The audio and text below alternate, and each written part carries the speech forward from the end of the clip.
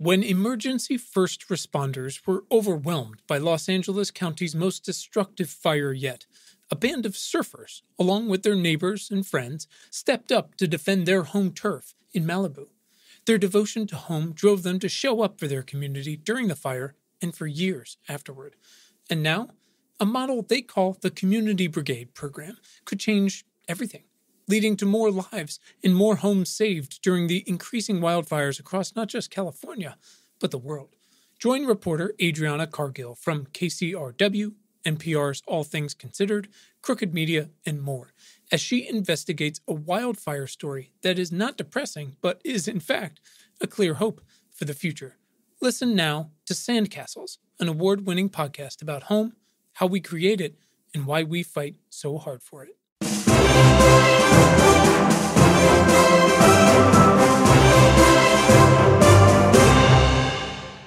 Hello, everyone. I hope you're all safe and sound out there. I am excited to introduce audio recordings of our popular Do Better, Better essays. I began publishing these this summer to our most engaged members on our blog and cross-posting them on Medium. Why not? However, like our newsletter, I am not naive to the fact that many of you prefer listening with your ear holes to reading with your eyeballs. I, too, love audiobooks and podcasts, and so that's why the audio version of our weekly newsletter and now these essays will complement our groundbreaking conversations with diverse interdisciplinary humans working on the front lines in the future, and all right here on our podcast feed. We don't really care how you take part in our community. We're just happy to have you working alongside us on the world's biggest problems and opportunities. A reminder that you can always send feedback to us at questions@importantnotimportant.com, and you can feel free to record a voice memo on your phone and send that in too, and we might use it in a future episode. And that could be feedback or questions or topic requests, you name it, and we will work on it. So here we go. Do Better, Better, number 1. Who do you want to be and why? Originally published June 19th, 2020. I come bearing gifts, kind of.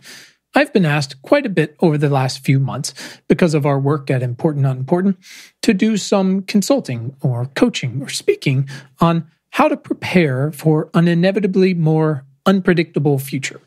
What people can do to plan and execute better for themselves, their families, their companies, their investments, their industries, something that tries to tie together broad themes, systems thinking, known facts, and so many moving pieces with regard to climate and COVID and medicine, biotech, politics, the market, philanthropy. It's a lot, and I get it. There's so many questions and so few facts to operate on. In the meantime, I thought it might be helpful and prudent to start sharing some combination of philosophical and methodological thoughts gleaned from everything we've learned running Important Not Important and working with our community and engaging with the smartest people in the world, basically trying to be the ultimate high-functioning generalist. Now, I'm not saying these little memos will always be coherent, and much of the content won't be anything new under the sun, but the message will always be constructed through actionable questions and through the prism of how to fight for a better future for everyone, how to think about those things. And it's important to note here that, yes, everyone includes yourself, your family, and your business. And then, of course, all of the many humans out there who demand and deserve fairer legislation and education, justice and a better, cleaner job, affordable, accessible healthcare, and all of the rest of the things like clean air and food and water that the rest of us can sometimes take for granted. So who do you want to be?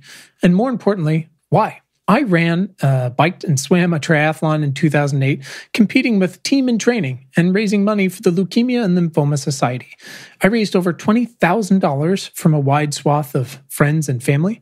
Many close friends gave immediately upon hearing about my mission and the organization I was raising funds for. But quite a lot of the money came from friends of friends, and even from several degrees further. In 2008, using Facebook to get the word out about a cause was fairly novel, and I was struck by how incredibly effective it was.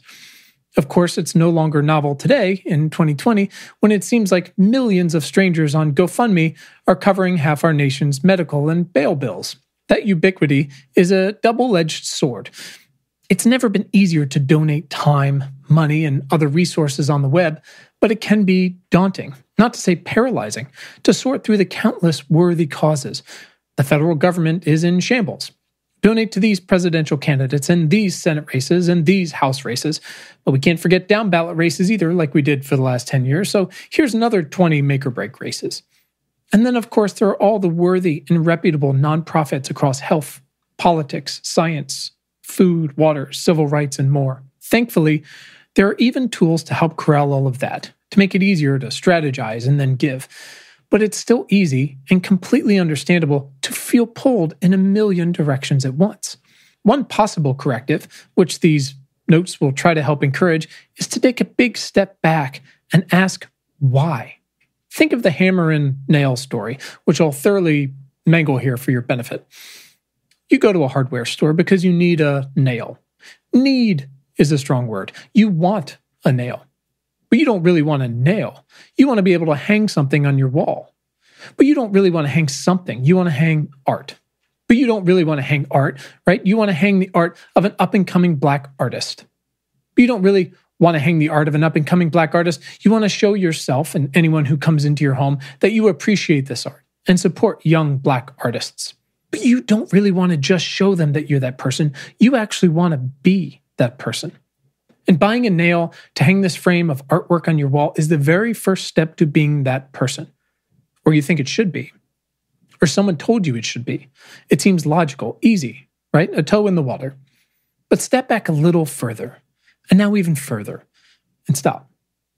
Why do you want to be that person? The why at 30,000 feet should always drive the how. In your life, your parenting, your work, everything. This isn't some new idea, by the way. I'm certainly not the first to say it or support it or attempt to live it, but it applies to our world more than ever and to you, our action-oriented community. So as you stand there in the hardware store aisle, trying to figure out which nail will support your progressive, sexy new frame bridge piece without ripping out a chunk of your drywall 5 minutes later, start by asking yourself this. Have you always wanted to be the person that does these things, that holds these values? Or is there something or someone new in your life or in the world that's encouraged you to become that person, to take the first step? And further back, is this the right first step? Maybe. If you really want, for example, to support young Black artists, what is the rest of your strategy to encourage more support for this artist and for other young Black artists? Are there galleries you can visit to which you can bring your friends? Can you feature their art on your Instagram? Should you reach out to the artist to have a conversation about their intentions and perspectives? Are they open to that? Why or why not?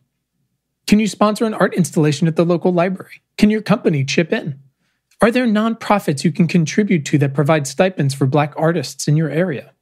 Is your local government interested in or involved in supporting Black artists? If not, do you need new voices in your local government to draft legislation that will support the artists that live in your town now? Who might be best suited for that office? And further, would having those new elected officials in place, writing progressive legislation that supports diverse art and makes the cost of living more affordable, knowing art doesn't exactly always pay the rent, might all of that attract more artists to come and work and live in your town? How will those moves help put your town on the map, per se? Coming at a problem or opportunity from several concerted directions at once can often be more effective. So what might be the limited portfolio of strategies you are best suited to simultaneously engage in for this specific opportunity? What makes you, your personality, your energy, your income, your time, your skills? What makes you most effective here? How can you personally affect the outcome? Will you do all of this quietly? Or do you seek approval from your spouse or your children or the artists themselves? Is there a middle ground that appeals to your ego and is still effective? What are the second-order consequences of choosing to invest your time and your money or your energy in this? We can only do so much with the time that we are given. Ask honest questions about yourself and your intentions and the life you want to live for yourself and others. Build your whys. If you're a member of our community, if you subscribe to our newsletter, if you listen to our conversations, you already know you care about the planet and others and equity and justice. You enjoy taking action to fight the bad stuff and bring up the good stuff. You can drill that down a little further into caring about specifics like environmental justice, about clean water and air, about healthy, affordable, accessible food, groundbreaking clean jobs, helping frontline communities adapt, about the zebrafish that drive pediatric cancer research. Make your current and future day-to-day actions answerable to your 3 to 4 core values.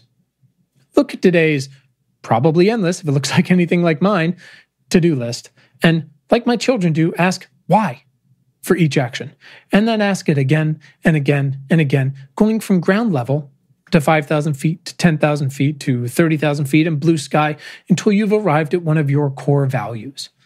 Or you haven't, in which case you might want to ask yourself if you should be spending your valuable time on something that doesn't fit those core values.